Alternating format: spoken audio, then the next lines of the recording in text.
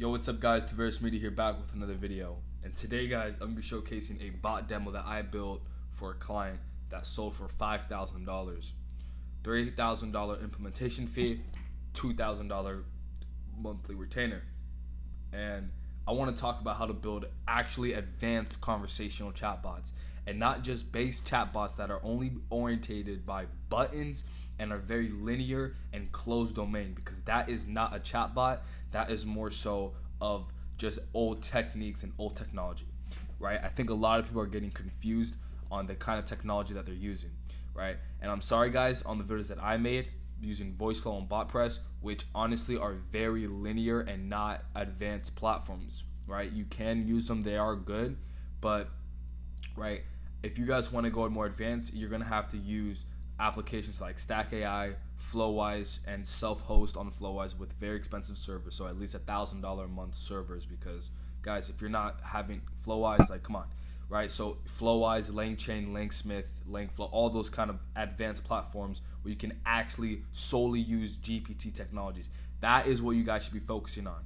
BotPress and VoiceFlow, they do use GPT technologies, but they also use NLUs and NLP techniques. And I've already talked about it in the past how it's good, but actually I do believe that only using LLM technologies is the most powerful. I'm gonna show you guys why right now. And I bet all of your guys' VoiceFlow bots cannot do what I'm about to do right now with this bot I just made. And this is a real estate bot, and we're gonna go ahead and show the demo right now. So let's go.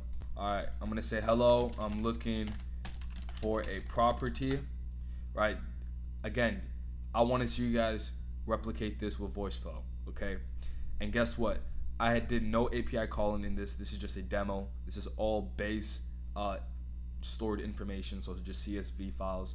So imagine what you could do with live data, which is crazy. All right, so this is all LLM technology, GPT-4 0613 model. All right, just say my budget is 5 mil AED. Any location is fine, and any bedrooms. Now look at my dialect. Look at my slang. My budget is 5 mil. I'd even say the actual $5 million. And look, it recognizes it, 5M AED, and it still be able to detect that because it's using solely generated technologies. Look at that, 5 mil, and it went right to 5 million. And look at this, it's giving me live images in the chat, posting live images, links to images, not images just stored in VoiceFlow like in my old videos, right? Again, you know guys, VoiceFlow is for beginners, but you guys need to take this seriously, because you can create amazing bots and applications if you just take this a bit more serious and start building real application, guys. Because look what you can do. I mean, look at this. It just showed me 3 properties, right? Would you like to schedule any viewings for these properties? And look at that, images in chat from links, okay? Not just previous data that I already had, from links. So it takes links and it can put it to image, which is amazing, right? And it also has click links, so you can click it and it takes you to the live page, okay? And this is using Stack AI, by the way, guys. So again, I know Stack AI is expensive, but that should be your goal, is to sign a client so you can afford Stack AI. Don't sell out, guys, right? So let's just say, tell me a, let's just say, actually, can we speak in Russian, and can you tell me about the Dubai Marina location? So now we're switching the language dialect to Russian. Let's see if this works, guys.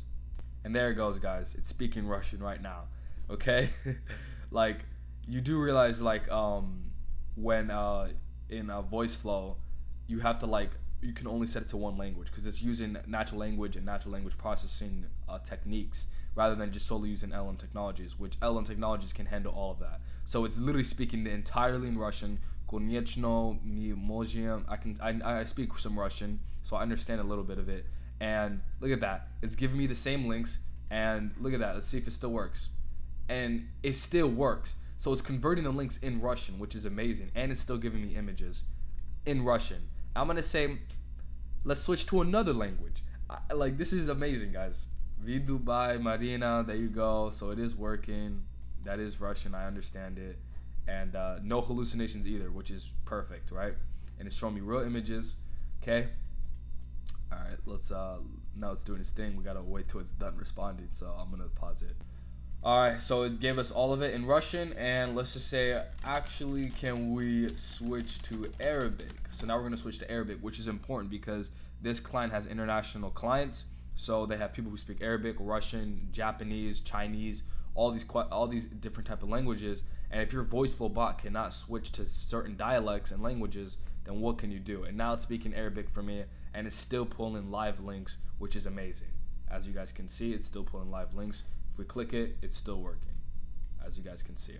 So it's speaking Arabic, and it can switch all these languages, which is amazing. And it also has conversational memory, so it understands and it uses contextual memory rather than using variables, which is amazing. So if you guys understand what natural language actions are, instead of using variables, which is the old method that VoiceFlow does, voice variables are very linear, right? So you have to ask the user the question, and then based on their input using NLU or NLP, you have to detect that variable with intent identification and then grab that word and put it into a variable.